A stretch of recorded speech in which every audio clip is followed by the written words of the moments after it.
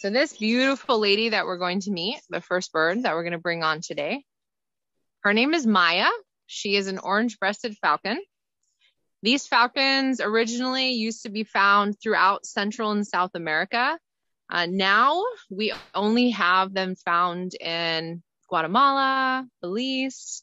Down south, you'll see them in Chile, maybe Brazil, Costa Rica, and Panama.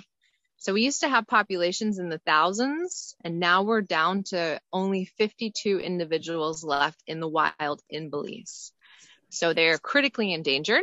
We have an estimated extinction year of 2032, which is literally right around the corner, right? As biologists, we're scrambling to try to figure out why they're declining. And some of the reasons that we've noted is human persecution. Like I was saying earlier, it plays a really big role on the mortality of raptors in Belize. So people assume that if this bird flies into their property and lands on a tree, that it's probably there to eat their chickens. And like I said, some raptors here do eat chickens. I love chicken, right? So some birds do, but this bird in particular will not. So the orange-breasted falcon, they cannot take off from the ground to fly. So when they see what they want, their prey, they can fly about 65 miles an hour in a straight line. And then they note that they see their prey and they drop to 200 plus miles per hour. If they're successful and grab their prey, then they fly off to a branch and pluck. If they hit their prey and it drops, then they leave it. So they will not go down to the ground, because once they're on the ground, they actually cannot take off. They have to climb and drop like a bat. So this bird would never eat chicken. And that's one of the really important things for having Maya as an education bird, is she gets to educate people about this species. So then they can start identifying them. Because they're very rare, there are certain areas in the country where you can go, like national monuments, and you'll see them there. So by putting the word out about Maya, maybe people will start recognizing them and they can educate each other as well. It's unfortunate when you get reports about them being shot, because we do not have enough birds left in the country to lose any more.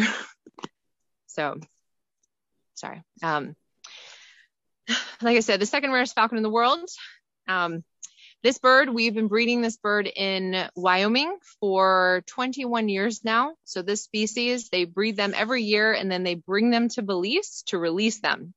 So 4 years ago, Maya came down and we were trying to release her in the mountain pine ridge where they are found. And we noticed something was wrong with her. So when we took her to the vets, we noticed she was born with cataracts.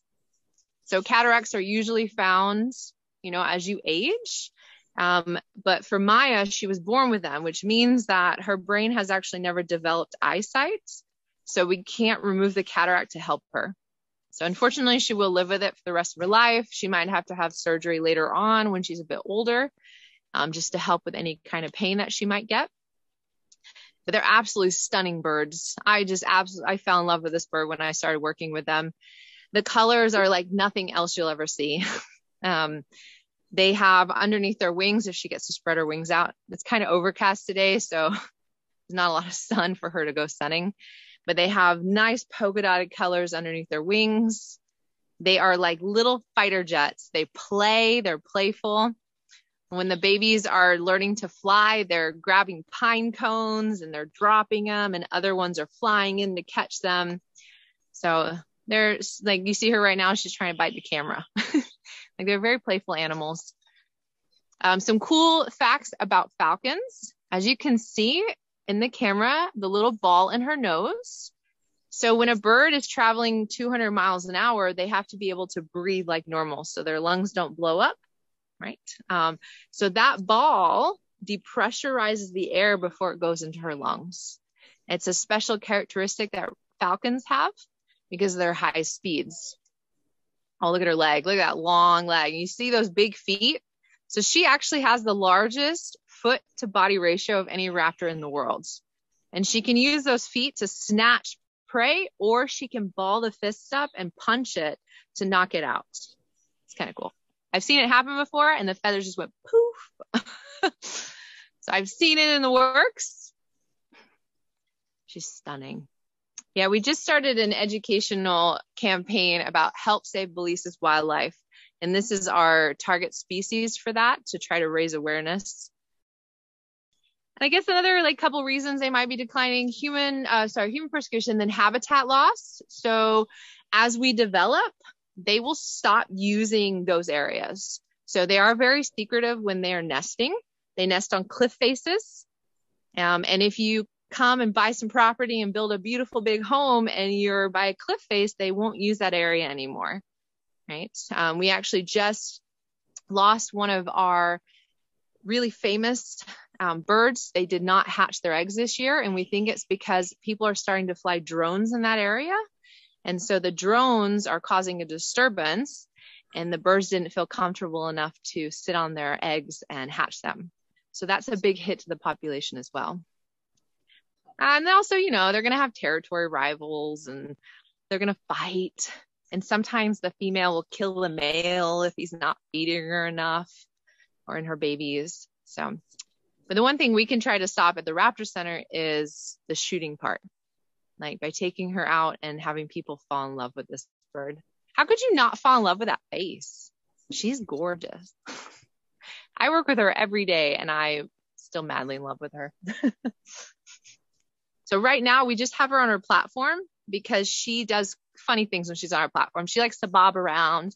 And the reason she's bobbing is because falcons' eyesight is like a piece of paper. They see in 2D until they start bobbing their head. And when they're doing that, they're taking a picture. So they're figuring out where the objects are. And then that creates a 3D image in their brain, which tells them where everything is. So she does this kind of stuff when she's on our platform by herself. She's just looking at the world. And it's very shadowy to her, though. She's enjoying herself right now. I could just stare. We could just sit and stare at her all day long. I love watching her eat because she has a lot of fun.